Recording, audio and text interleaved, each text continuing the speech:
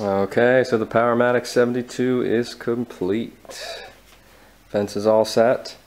Had to work on these knobs and threaded shafts here. There are some parts missing, but we got everything all set, and this massive cast iron fence slides nice and smooth. Works well. Locks down on the front and the back. Holds well. And then all the hand wheels are working well, nice and smooth. And what I had to do here is they were missing the locking pins, so I made these locking pins from some threaded rod and some helpful folks at OWWM with a measured drawing.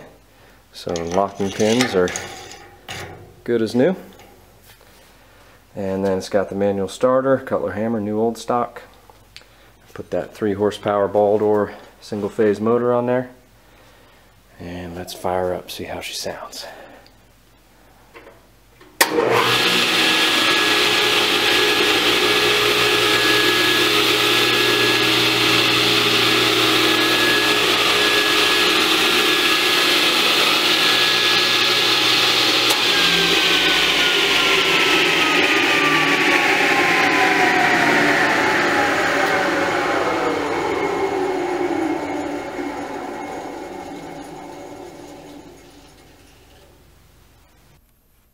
So thanks for joining me for this Powermatic 72 restoration. These are just some recap shots of the process. This was a great project. Had to repair a badge, repair a miter gauge, all the normal cleaning of the interior parts and things of that nature. Repainting the exterior, putting a new motor on, got a ball door motor, new electricals with the manual starter. Obviously installing the motor, cleaning up the top and the fence.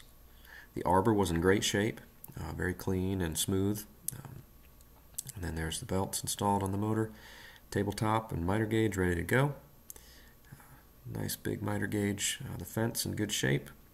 And then here's some final parting shots. Thanks again for following along. If you've got any questions or anything, feel free to shoot me some comments or emails, and be happy to come up with some videos to help you out. Thanks.